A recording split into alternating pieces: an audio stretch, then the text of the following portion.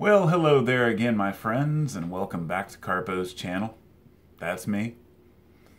I'm sitting here in my kitchen, an unusual spot for me to make a video, but the light was right and a little brighter than sitting in the room there, so I thought I would make it right here.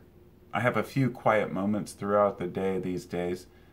That wasn't always true. I have kids and they're always running around the house, and for the last 20 years or so, there's always been, background noise at some point. But at any rate, around 2011, when I have one older kid he's 27, but my youngest are 9 and 12. My 12-year-old, when he was about 2, I started my YouTube channel. It gave me something to do, a way to upload my thoughts, to share my experiences with the world. But at first, looking back, it was me sharing ideas about prepping, getting ready for an apocalypse or a disaster. Not in a panicked way. I was not a prepper, but just rather better safe than sorry.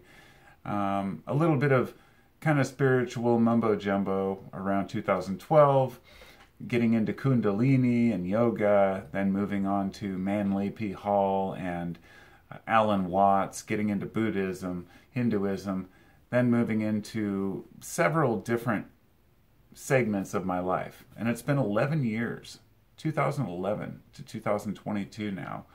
And in that time, it's funny, I had a second channel that I called Carpo's. It was actually for my garden. I used to upload all of my grow room stuff and my cannabis. And then YouTube started giving me dangerous content warnings.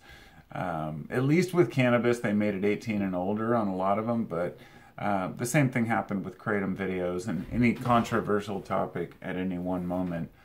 And over the years, gradually lost that ability to speak freely and talk honestly about how I feel.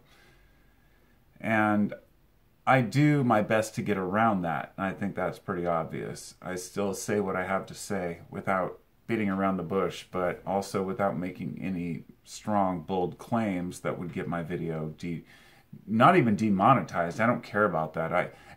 Most of you know, there's no commercials on my videos. Some of the older ones, I put them on there because YouTube was going to do it anyway. They basically said, any video, we can put a commercial on if you don't. So I was like, well, I'm going to monetize it if they don't. Might bring me in 40 cents a month or something. But I don't do this for the money, obviously. After all the videos and time I put into it, sitting down, setting up lights and the camera as much as I can to try to get a reasonable video, I still don't follow any protocol like a lot of channels. After a year or so, they go and they invest in all this equipment and they have these really fancy sets, highly focused cameras, and a lot of editing. And as you know, I just sit here in front of the camera. And I believe that works to my advantage because it's the only way I can convey how I truly feel without censoring any of my thoughts. And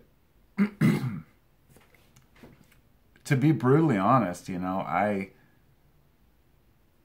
feel like we're living in a time when people are completely losing their mind, to where we can't even discuss normal topics, and it really does feel like kind of the collapse of Rome, if you will. All the research in the past I've done about fallen societies. Actually, there's a great book, Guns, Germs, and Steel, and then there's another one called Collapse, and they're both by Jared Diamond.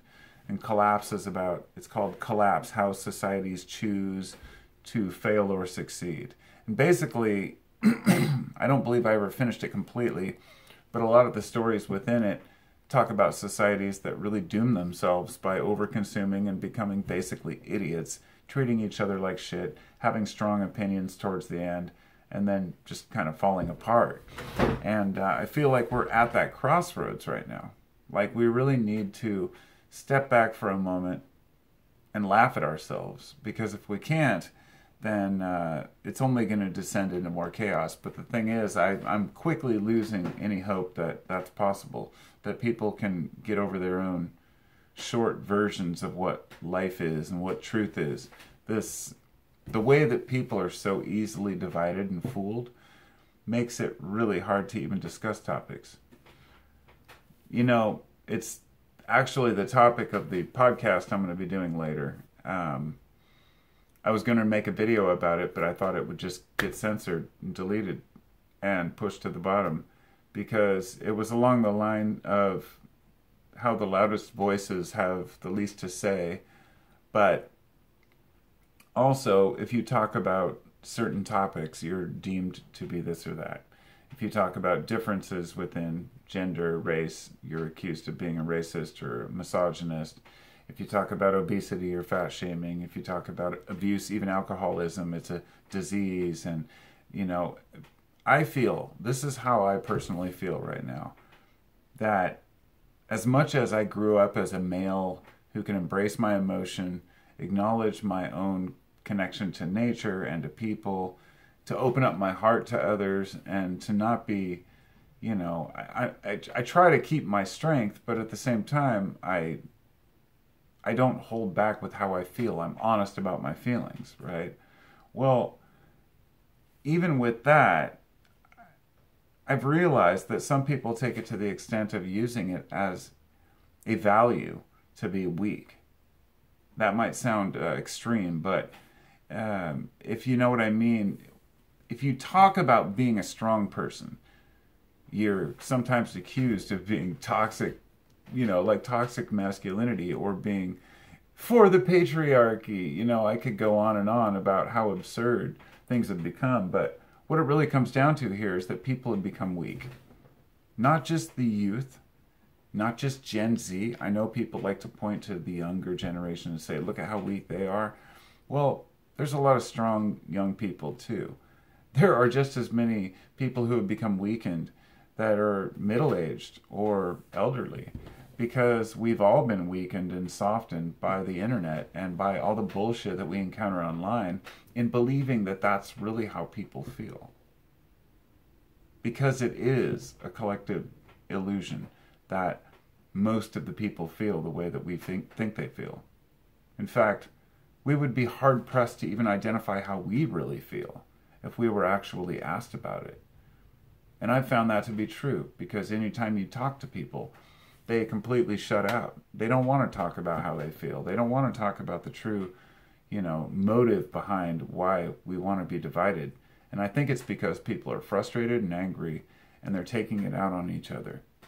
And that should stop, but it's not going to as long as people are frustrated and angry, because people always look for an enemy. People do come together in a major disaster, but in slowly unfolding disasters, they tend to become suspicious of each other. This is how they've got people to turn each other in. During times of occupation by other countries, spying on your neighbor.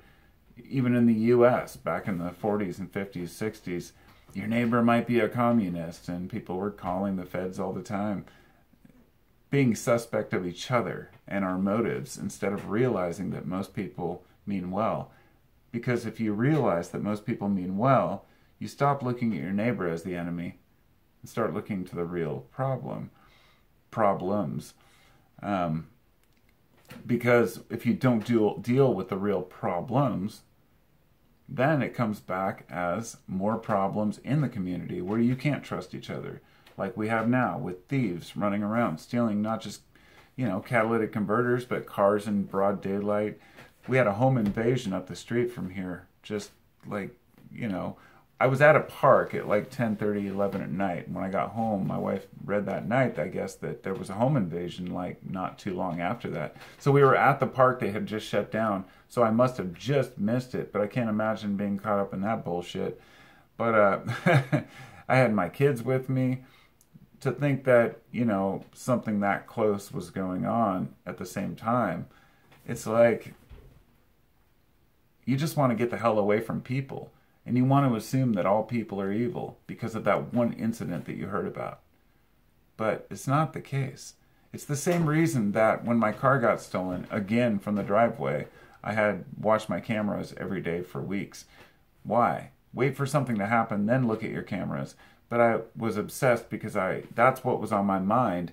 And I was in the mode that crime is happening everywhere because I had been wronged. I had been ripped off.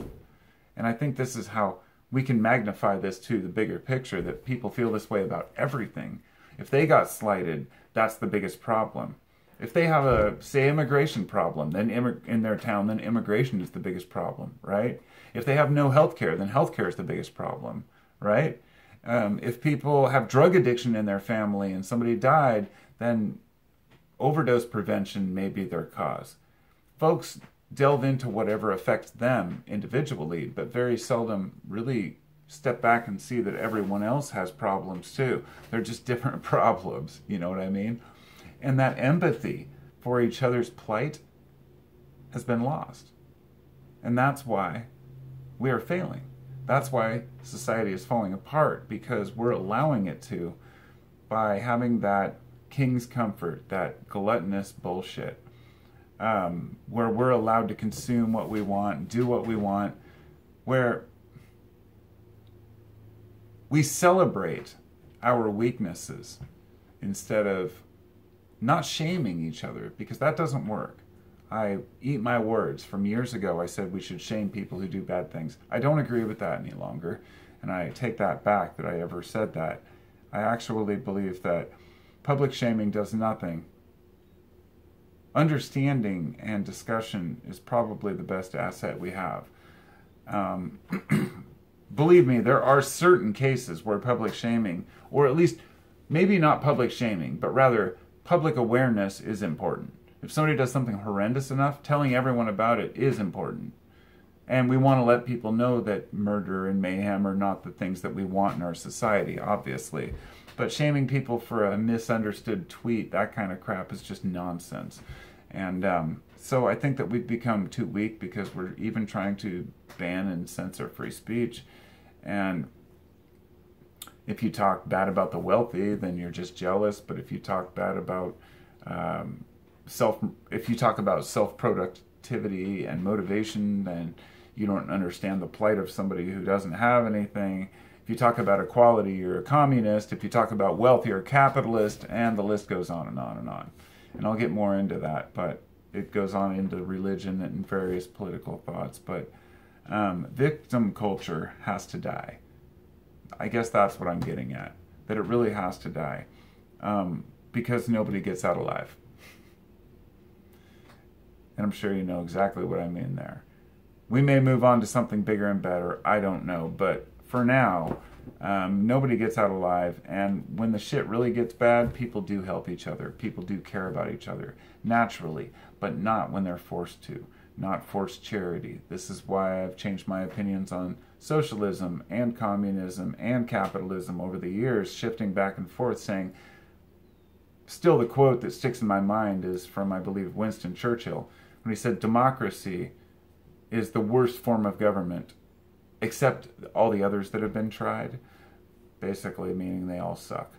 And we don't have a real utopia or way to handle this, because we're still animals.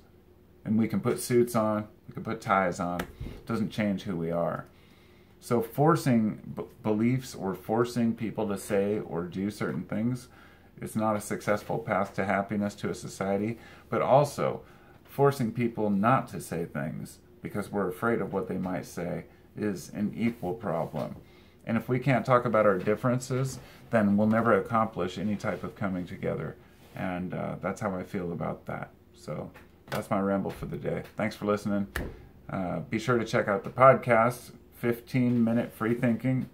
I think the link's in the description, not to the video I'm going to make about this, but about, it's a link to, I think, the general, podcast. But I appreciate all your support.